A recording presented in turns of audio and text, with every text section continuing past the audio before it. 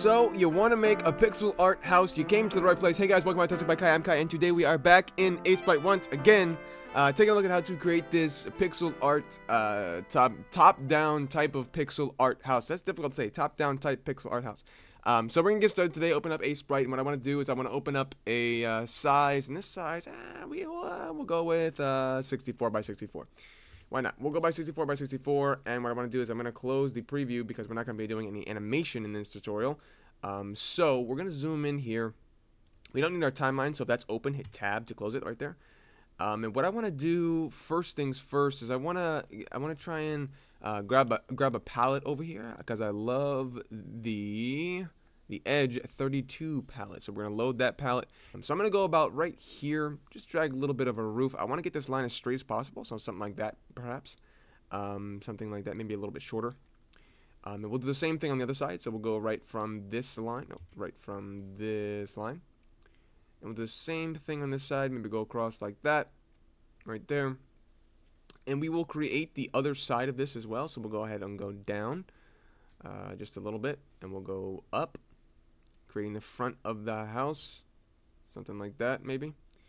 And then right here, we'll do the same thing, and we'll go down. That's not even, that's a little too far, so we'll undo that and go up right there.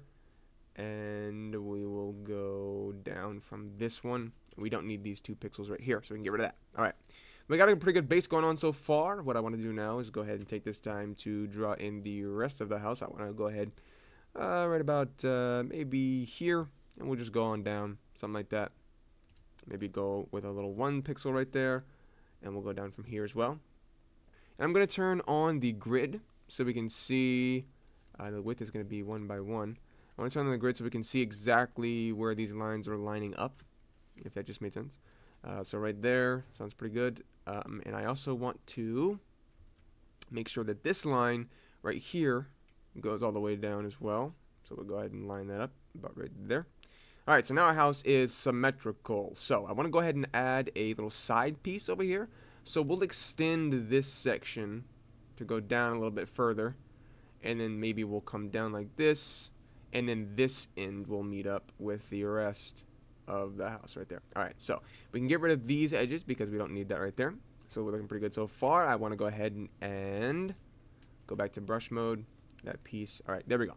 Something like that, looking pretty good so far. What I want to do now is I want to add in some windows. This is the fun part because, like I said, you can pretty much do anything you want. Here, I'm going to hit L to go back to line mode, and I'm going to create a little bit of a lip for the roof there because it's looking kind of thin in my opinion. So we'll go ahead and just do something simple like that. And with this, I'll drop that down, something like that. Make it a little bit more, pleasing to look at, and not as matchy craziness going on. All right, right there. We'll add that piece in, and we'll get rid of that, and this one as well. All right, so we have a little bit of a lip for the roof going on now, which looks pretty nice. I want to go ahead and get rid of that. It's a bit too. It looks kind of long now, so we'll go ahead and tone that back a little bit. All right, so I want to get rid of this top piece right there as well, so we will do that. And like I said, now we're going to go ahead and add in the doors and the windows. So we can, like I said, we can pretty much do anything we want at this point. This is the fun part. Go ahead and just draw in a little bit of a door. I'm holding down Shift, by the way, to get this cool line go out like that. And right in the center.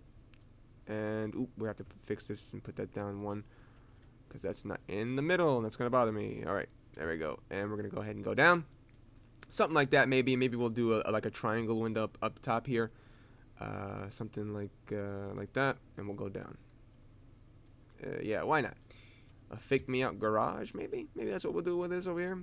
Do something like that, drag that down, and then we'll put some lines going across, but we won't do that in this color. But I want to bucket fill since we're running out of time here. I'm gonna hit G, and we'll bucket fill the roof there. I'm gonna turn grid off now since we don't need it anymore, and we'll go a little more towards red. And we'll go ahead and take this opportunity to hit the line tool once again, draw a little bit of a line in between those edges that we had before. All right, something like that. That might be a little bit too dark, or maybe this is just a bit too light. So we might darken this color right here, this yellowish color, make it a little bit more yellow for maybe like weird looking cement, maybe something like that. Yeah, weird looking, maybe something like that. Yeah, why not? And the windows, I'm going to go with a kind of sky recreation type thing. So we're going to go make these all blue. And then we'll put in some cool stuff later on. I'm going to make the door red. Maybe a brighter red than that. Okay, so now with the type of texture and shading I'm going to do for this, it's not going to be too difficult. I'll do the windows first, and we'll just create some lines in there.